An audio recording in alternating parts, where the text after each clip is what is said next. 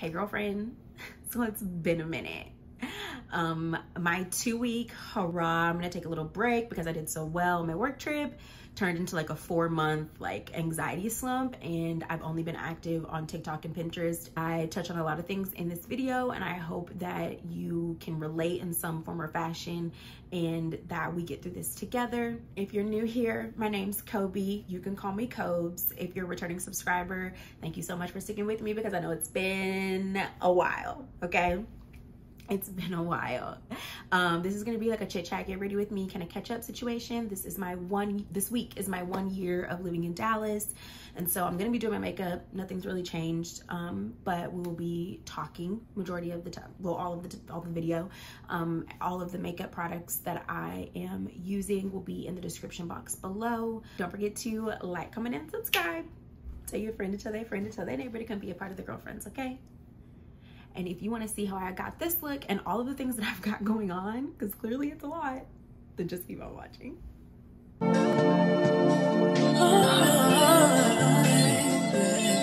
Okay, so we haven't done this in a long time ago days. It's been a minute since I've sat here and done my makeup. We're not in my closet, we're in my bedroom. So let's catch up. Honestly, I don't even know where to start, and I'm kind of like, my chest kind of hurts sitting here thinking about like where I would start. I took a break on posting and filming for like 2 weeks because I really wanted to enjoy having a lot of success on my work trip that I had to go on. I had a lot of success, and we'll talk about that. I didn't realize that once I was done with the break that I would kind of, I don't want to say it was a depression because I don't feel like that's what it was. I feel like it was giving like seasonal, a lot of anxiety. So let's backtrack.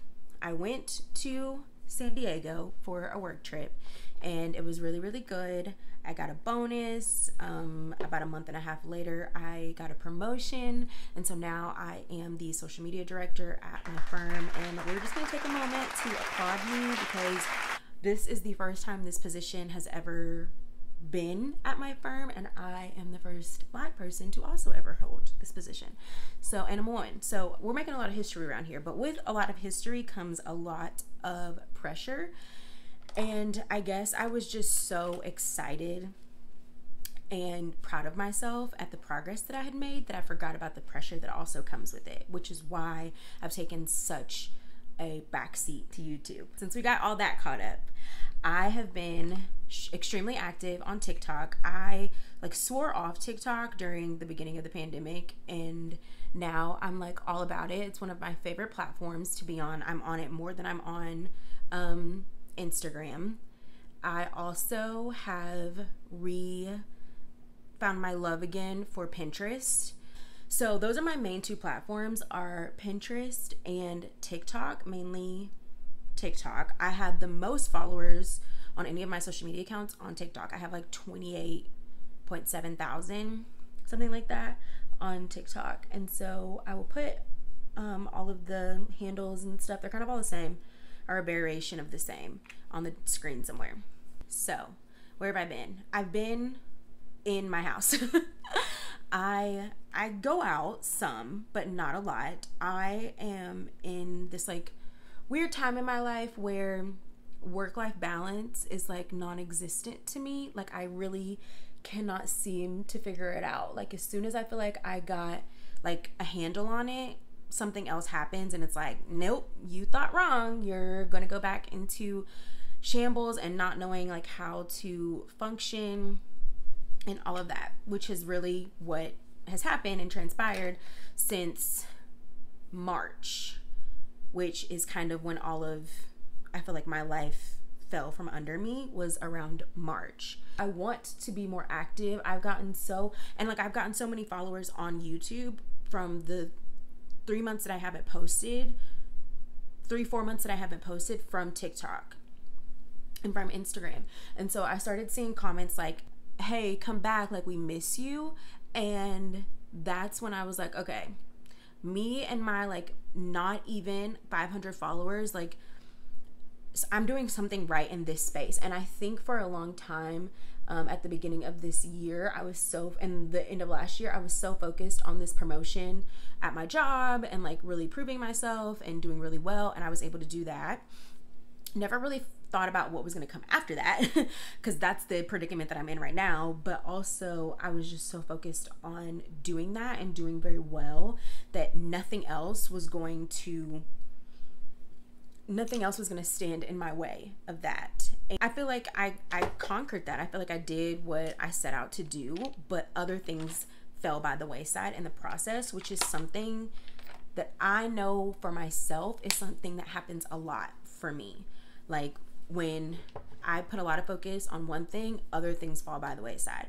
And so I put a lot of focus on work, and now that my job is solely social media, my own social media fell back. And I can sit on TikTok for hours, and as soon as I find someone's video that's like, here's a day in my life, or here's what I spend in a day, or like just, and it's really just like young women that are around my age that have not figured, I don't want to say figured life out, I don't want to put all that pressure on them, but they have control of their life in the moment. And that is what I wish, and that is what I want for myself. I really enjoy creating content. I really love making TikTok videos. I love making YouTube videos. The hardest part about making YouTube videos is the editing. Like, for one, I don't have enough room on my laptop to edit and to still do all of the other work, which is why I have 900 devices, because it's so hard for me to do everything on one, right?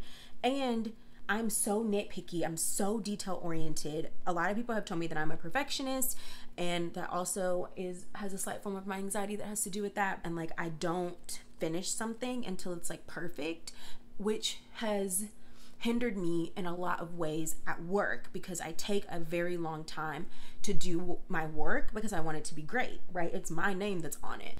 And so I'm not gonna put out videos on my platforms that I don't see that are good value. For a long time, I like fought this whole niche situation because I kept seeing the girls on TikTok saying you're not going to grow on social media if you don't have a niche and you don't have like an audience. And I have a huge audience, but I don't have a niche. And then I realized that my niche is being who I am. Like, I'm the niche. Like, there is no one else that is like me. And once I realized that, one, my content started doing so much better because I personally started putting forth better effort, because I was like, I am the niche. Like, people come to my platforms to see how I make all of this work in my life. Granted, majority of the times it does not work. Okay, it is not working. Everything is a work in progress, but that's what people come for. They come to see the progress. They come to see how I, Kobe, have figured it out, right? And I'm not saying that I have all of the answers, because I don't, because I can't seem to figure out my own life, much less how can I tell you how to figure out yours. I have a community of women, especially a community of Black women that are, and especially a community of women in general that used to be athletes that are no longer athletes, and now we're trying to navigate the world without that instant gratification that we used to have with performing well in our sport. I feel like I have a place, and I just need to have the confidence in myself that I do have that place, and that other people care about that place as well, because they're like, hey, where are you? Where have you been? Please come back. So that's why I wanted to sit down and make this video, because I'm making a promise to myself. I'm making a promise to my community that I am going to be better, and I am going to carve out the time, and I am going to, who cares if editing is hard? Like, I'm going to make it happen. Because when I was in college, one thing I was known for, they call me the Energizer Bunny, and I was also known for working and like literally living my life off of being extremely busy.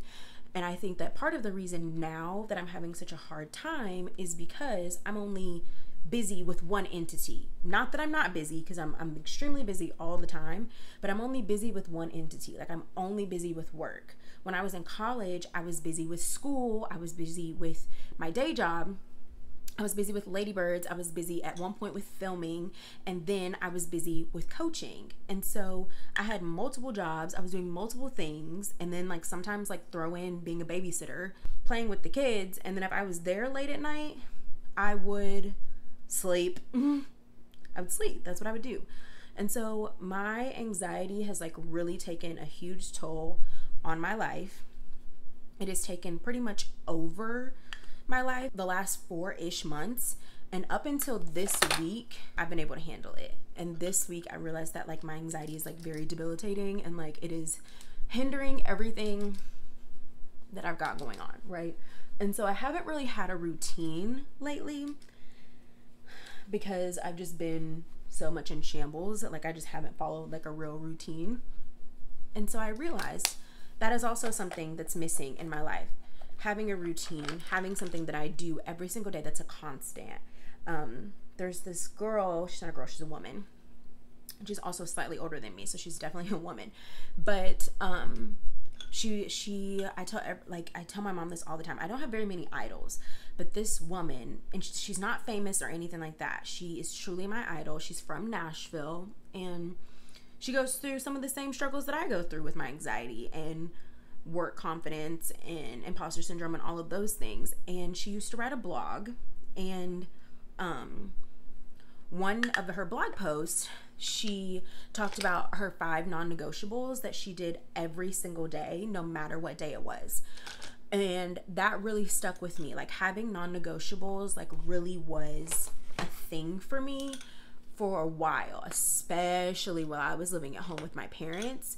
Having those non-negotiables helped me get through my everyday. Like, that was my routine when I didn't really know what my routine was. It was those non-negotiables. And so that is something that I have to get back to. I have to get back to my non-negotiables. And they're going to start off very, very small. Like, they're not going to be like these astronomical tasks that I want to do for myself or that I think that I can get done. It's not going to be that at all. Like, I'm not a make your bed person. That's just like not me. So I made it today for the sake of this video. But normally I'm not a make your bed person. Unless I have a lot of work to do that day and I need to make sure that I don't get back in the bed. Other than that, what is going on? Like, we're getting into raccoon territory very quickly. But so yeah, I'm not really a make your bed person, but I am a take your vitamins person, and I have slumped on that as well. And so that is one of my non-negotiables that I have to have. Also, washing my face. I absolutely have to wash my face first thing in the morning. That's what wakes me up. And so, and now that it's like literally, I mean literally, hell is not this hot as it is in Texas right now. Hell, I promise you, they got air down there in hell, because we don't have it here. And I know that I'm a take a shower at night type of girl. Well, the way we're set up right now, I have also become a take a shower as soon as you wake up type of girl, because it is so disgustingly hot here. I had to fix the audio and the sun's starting to go down, so I have to hurry up. So I hope the audio doesn't sound different. But yeah, so those are my non-negotiables, and I've just got to get back to them. Like, you know, when people say, oh, I'm just going through like a quarter life crisis, I feel like I'm going through a quarter life crisis. Like, I'm trying to find myself as an adult. Found myself pretty late as a teenager, but I think I'm at the point where I'm trying to find myself as an adult. I know I don't have to have all the answers for everything. I know that. And being someone that works in a solutions-based type of industry, you start to form that solutions-based mindset for yourself as well. And so I try to find all the answers for all my problems. And that isn't always the best route to take. And so I know I don't have to have all the answers, but feeling lost and feeling like I've lost myself in the midst of trying to reach my goals isn't working for me. Like this is at this point in my life, I see the problem very clear, especially after this week. I can see the problem very clear, and now I have to fix it. It's not going to be something that's going to be fixed overnight. It is something that I'm going to have to work towards, but I'm willing to do that work, and I'm willing to be better. And that just means like being a better overall friend, because one thing I'm really good at when I'm going through things and I can't figure out my issues and I can't figure out how to make things better and work for myself, I retreat into like my shell, because I'm a straight up Cancer. I retreat into my shell, and I neglect my friends, and I stop going out, and I stop wanting to be social. Like all of the things that a sociable person wants to do, I stop doing those things. Like those are my ways of like, hey, look, I'm not doing good. And no, I'm not crying for help in any way, shape, or form. Like if I'm hurting, I'm gonna say like, I've got a lot going on. Like I'm gonna verbalize those things, but at the same time, it's also hard asking for help. You know what I mean? And asking for help in a way that you feel like you're not burdening anyone else, because that's also something that is very important to me. I never want to feel like I'm being a burden to anyone, whether it's like my parents, my friends. And I have these conversations with my friends often. They have reassured me time and time again that I'm not a burden to them. But these are just like smaller things that like I have to come to terms with for myself. Like I have to come to that realization myself, that I'm obviously not a burden to them, you know? That's where I've been. So on a lighter note, on a much, much lighter note, I'm going to see my family very soon. We're having our annual family reunion, because we are that Black family that has a family reunion every single year. And so I'm going to go see my family soon. My niece is turning 1. And so I'm super excited about that, and get to celebrate with them, and I get to see my sister, and yeah, just excited about all of that. My mom was here a few weeks ago helping me. I've just got a lot of things. I just look like I really punched myself in the face. Like, what is that? So side note, I haven't really been an eyeshadow girl since I've been out of college, but recently I've been doing the eyeshadow, and it looks really, really dark. I literally went out on Wednesday for an event, and it looks really dark right now, but I did the exact same eye look on Wednesday and it looked fine. So I'm very confused. And I can say one thing that has absolutely helped is that I know I'm not the only one that's going through this. Like whatever crisis we're having right now. I have other people in my life that are also going through it. Other people in my life are just better at communicating it and better at navigating it than I am. And so that is the major difference.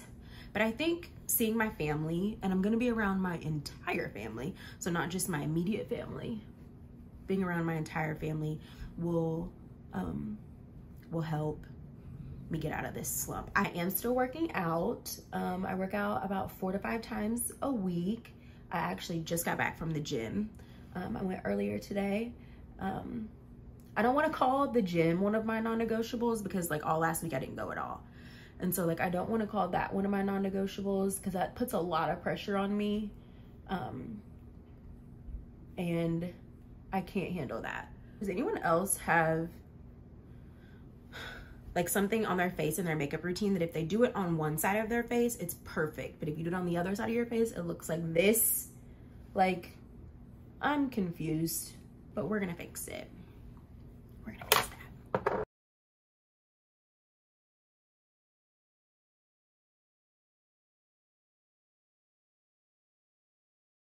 There we go. I've never really been great at articulating, like sharing my emotions, but I've learned that recently I'm not very good at articulating my emotions either.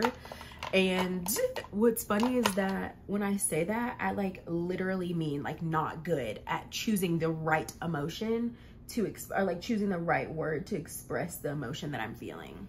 One night I was on the phone and my knee gave out. And normally, like, when your knee gives out, or if like you're someone that your knee normally gives out, you normally don't say ow. Like that's not, because it doesn't hurt, it just takes you by surprise. So you don't say ow, I don't even know what you would say, but like you just don't say ow. And so my knee gives out, and the first thing that I thought of was to say ow, and my knee gave out and I was like, oh, ow. And the person I was talking to, I was on the phone with, they were like, are you okay? And I was like, yeah, my knee gave out and it didn't hurt. Like I said, just caught me by surprise. And the emotion that I decided to emote was ow. Oh, I forgot all about these lashes. So I'm working on it and I'm trying to get better. All I can say is that I'm a work in progress. I'm not perfect. I don't want to be perfect. I am truly trying to work on who I am as an adult, who I want to see myself as an adult, and my work-life balance. Like, I really can't do much more than that at this point. And when I say work-life balance, I mean like my work as a social media director and my work as a content creator, because I want to continue to do both of them. And so like, it's not even a 9 to 5, 5 to 9 type situation, because there's sometimes where I'm in the middle of my work day and I'm like, oh, I need to make a TikTok video of like what I'm doing, because a lot of my content is based around the fact that I'm a working girl. That sounded not the best.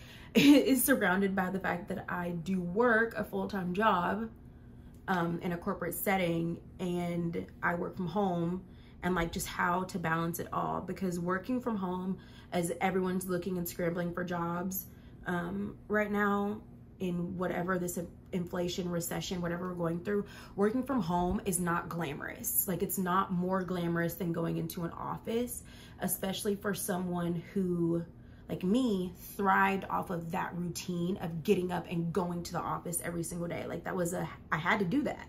You know what I mean? So the fact that I roll out of bed and go to my desk, like, that sometimes throws me off.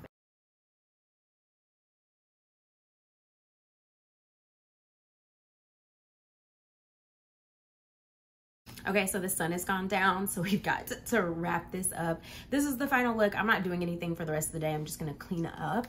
I should be packing, but that's another story for another day. Like I said, you can always find me on TikTok and Pinterest. Those are my main platforms, but I'm going to continue to work hard and work through my anxiety to make YouTube also my main priority, because I want you guys to also enjoy the content that I make here as well. So you already know the drill, and if you're new here, this is how we close out every single video. Don't forget to like, comment, and subscribe.